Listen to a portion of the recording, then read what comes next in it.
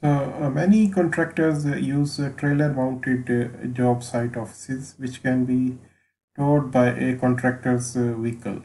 These are usually smaller units and used on small to medium-sized projects. The obvious advantage is the cost savings in hauling to and from the job site. These smaller, more mobile units can be accommodated on the small site more easily than mobile home types of units.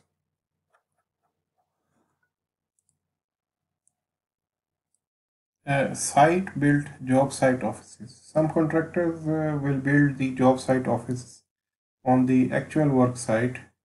They may use a prefabricated system with panels and roof sections hauled flat on a truck and erected on the job site.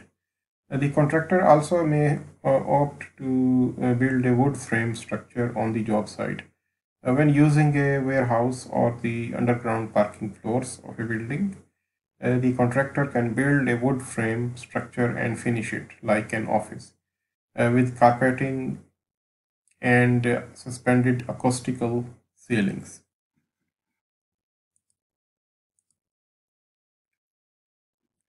So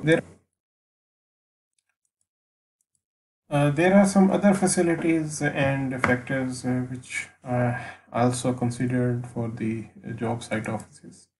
One of them is the dry shacks.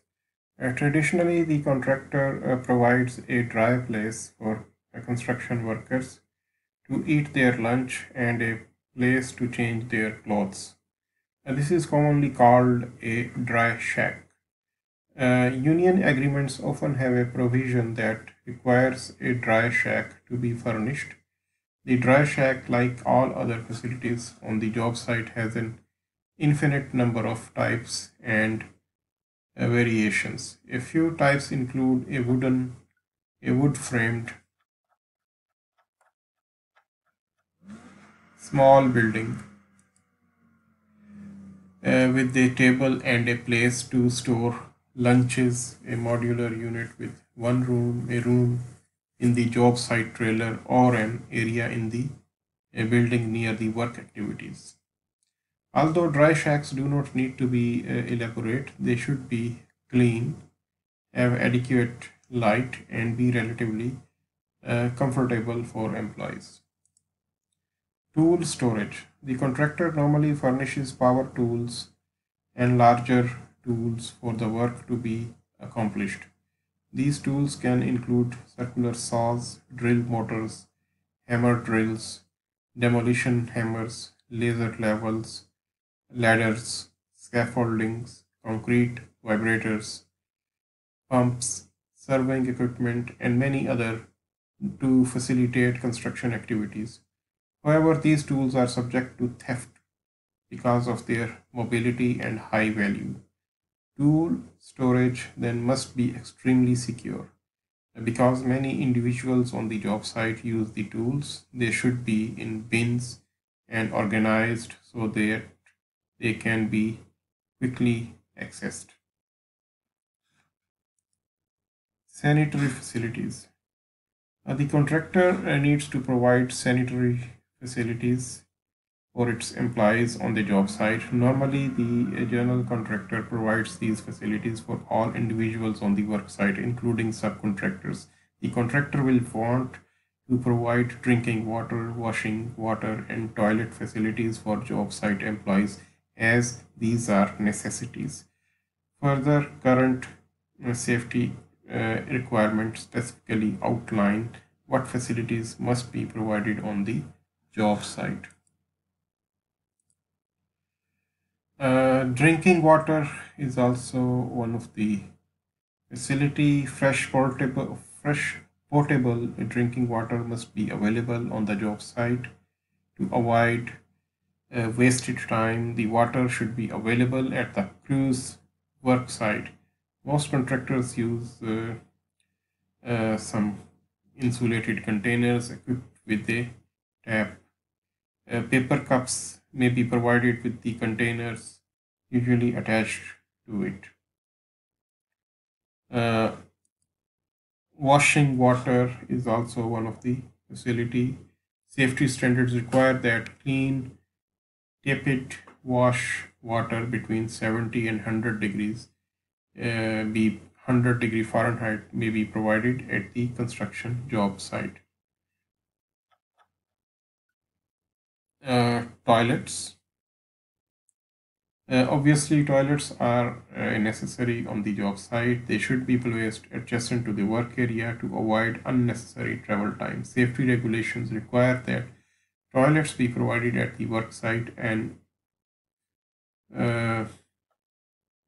and all and there are some other facilities such as the temporary facilities. These facilities include power, water, weather protection, and heat. Because building utilities such as power, water, and heat are not available until the building is about two-thirds or even more complete, temporary utilities are needed for construction operations. The contractor must arrange for the installation of these facilities, these utilities, and their locations, their cost until the owner assumes beneficial occupancy. So one of that includes the temporary power. So the contractor will normally contract with the local power authority for a temporary electrical service for the job site. In many areas of the country, connections to this temporary service may have to be scheduled as much as 3 to 6 months in advance. Some companies can facilitate the connection 2 to 3 weeks from the order date.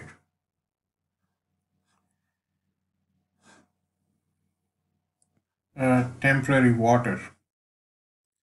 So the permanent water connection may not be made until several weeks after the project has started. So pipes and fittings have to be approved, ordered, and delivered before the connection can be made. So the tap into the water's utility main line must be scheduled similar to the power connection.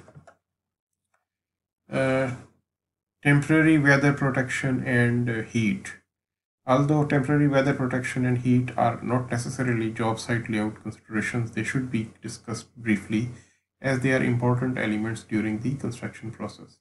So weather protection may need to be installed during the winter weather to allow the construction process to continue. A variety of methods covering the work are available, usually depending upon the severity of the weather and the type of work that remains to be done under the protection. Similarly, the temporary heat within the structure under construction also needs to be planned. Many contractors use electric heat because of fire and ventilation considerations.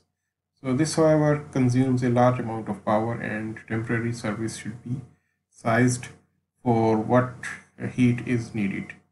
All temporary heat is expensive, and each method has its advantages and disadvantages. So next we will talk about the job site security. The job site security has the following provisions.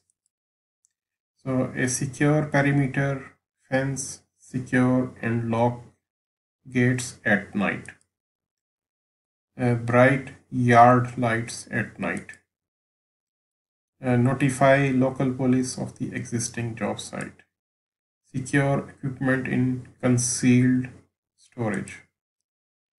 Secure or do not leave keys in the vehicles or on the job site at night. Provide additional security at night, such as watchman, security patrol, and so on. So perimeter fencing is an important component of the job site security. So the options include a rental fence. In most localities, a business rent temporary fencing, usually by the month or year. The fence rental includes delivery, installation, and removal. A rental fencing consists of galvanized chain link fabric with temporary vertical pipes, usually at 10 foot centers. A rental fence usually does not have horizontal or bottom pipe rails. So there is some permanent. The other option is the permanent fence. Permanent fencing depends on the specification. Usually, it is more secure than the temporary fencing. Many contractors will install permanent fencing early in the project, using it both for temporary and permanent fencing. Permanent fencing, however, may not cover the extent of the area necessary during the construction phase. In these cases, the contractor might use a combination of the two. Wood frame and panel fencing. Solid materials such as plywood can provide a good barrier and around the site while providing a visual barrier as well. This can be combined with the sidewalk protection on urban sites. So the municipality will have a strict guideline for the protection of pedestrians and sidewalks around the site, including overhead protection. Some additional security measures which can be taken are the size, type, amount, and location of gates. So it is important to consider the size, type, amount, and location of the gates in the perimeter fencing. Most construction gates are swinging gates, but there may be site restrictions requiring sliding gates. The size of the delivery gates should be adequate for all delivery vehicles entering the site. Personnel gates also will be needed for access between employee parking lots and the work site. So in cases where both union and non-union employees are working on the same site, separate marked gates are required for both. Separate delivery gates also may be necessary in these situations. Additional security measures are night watchman. A permanent night watchman might be employed at the job site. The night watchman would need access to the telephone and other communication devices. The night watchman might also be combined with a guard dog. Guard dog may be used in the construction area to prevent intruders from coming into the area. Notice of a guard dog may need to be posted depending on the local regulations. A security patrol. Private security patrols can be contracted to provide periodic patrol of job site. Intrusion alarms. Gate, job shacks, tool sheds, and store buildings can be attached to security alarms that will notify a security service of intrusion. The security service in turn will call the police. Alarm bells at the job site also can be hooked to an intrusion detection system. And video surveillance. Internet connected video surveillance can provide 24-hour observance of the job site. So therefore, the general layout of the job site should consider security aspects. Exterior lighting should be provided, particularly at the gates and other vulnerable points. Next, we will consider about the issues related with the access road to the sites. So proper planning of access roads to the site and within the site is essential to the efficiency of the project. So the following goals should be achieved by all of the access roads involved in the project. The roads must provide direct access to all points needing access. Such points would include storage areas, installation areas, and entries to the work site. The access roads must be built solidly to withstand the loads, the traffic, and the weather conditions. The weather conditions during the period of use. So we will continue this lecture in the next video clip.